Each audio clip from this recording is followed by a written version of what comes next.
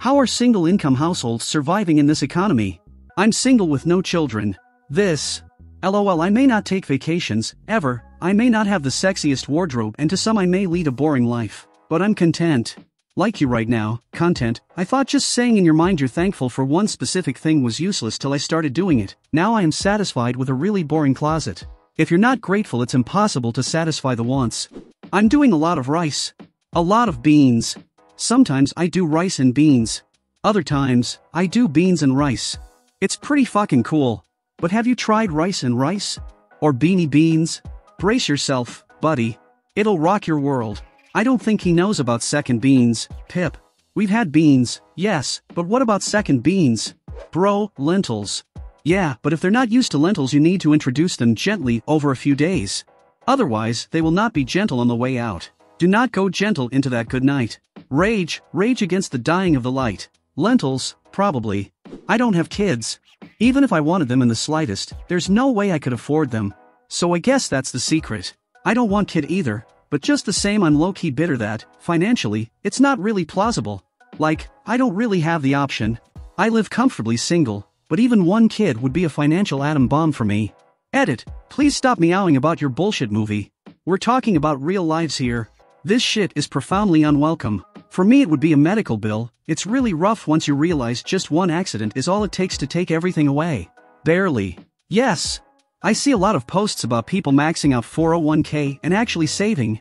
I'm trying to pay off our monthly bills with the amount in my paycheck. You should read Personal Finance. 1/3 of the posters are in minor trouble. The rest are humble bragging because they're 35 and only have $1 million in assets.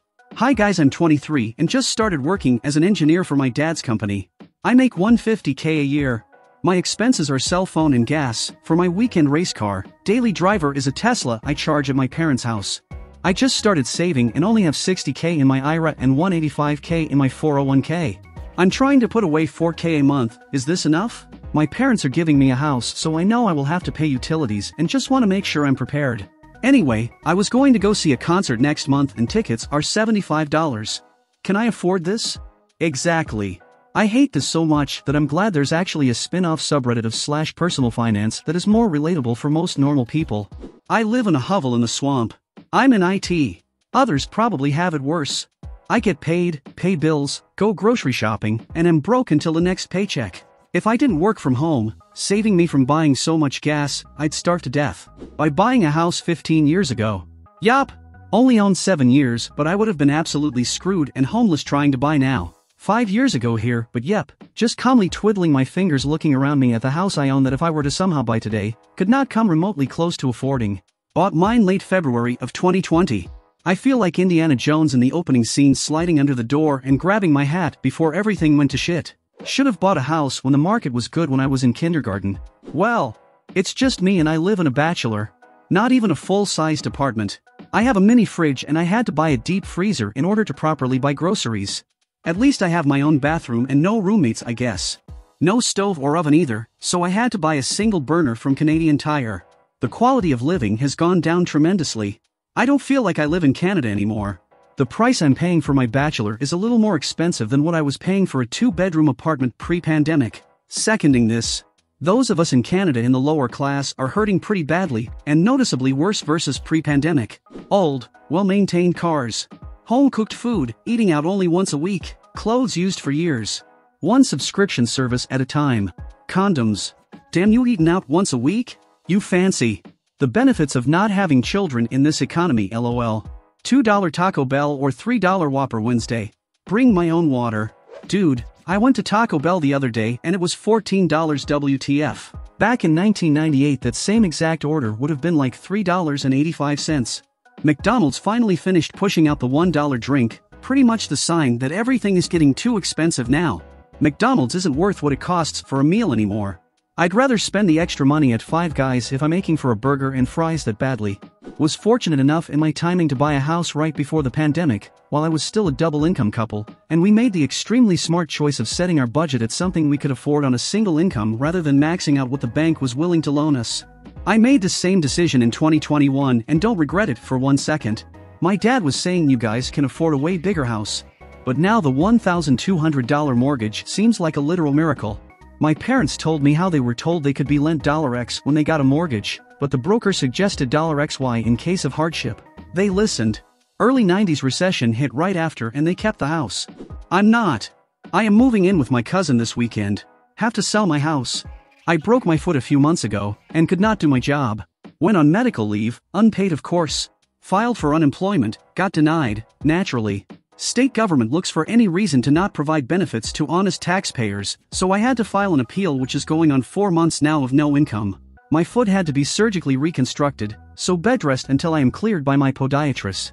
Still no income. I'm fucking tired of being kicked while I'm down by my own government. I'm also a veteran, which means nothing except why did I volunteer my life for this crooked, dishonest scam of a government? Rant over. Thank you. Your post makes my blood boil. This country is fucked. I lost faith since COVID. It's like I've been living in a nightmare since March of 2020. I have what used to be a good government job. Pension, healthcare, lots of vacation. My take-home pay is about $27,000 a year.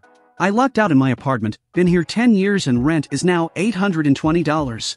I take the bus everywhere and have no hopes of getting my own car. Going out of town is a luxury. Vacations are at US cities with bunk bed hostels, which, to be honest, is pretty cool. I shop at Aldi's and Farmer's Market for food and a by-the-pound thrift store for clothes and household. No kids, no boomer parents. But it's not awful. I have enough money to buy used books and pay for art. The library is free, the local university has free lectures. But I am sharply, painfully aware that I am one argument, one bad performance review, from losing everything. That salary seems unacceptably low, even for a government job. You'd make more money working at Starbucks. I know nothing about your job or your education, but I really encourage you to look around. We aren't. $100 at the store doesn't buy shit anymore. ETA, I'm really glad a lot of you have stores like Aldi or farmers markets to shop at. It's truly awesome. But a lot of people don't have those options without traveling hours away from home. So keep that in mind. Yeah? Best bet is Aldi for me.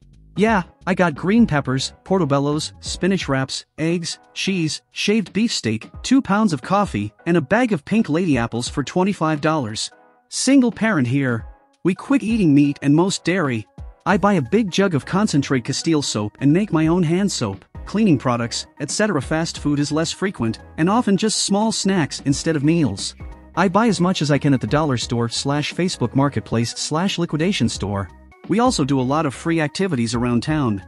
Thanks for watching. Let us know in the comments how you are surviving in this economy.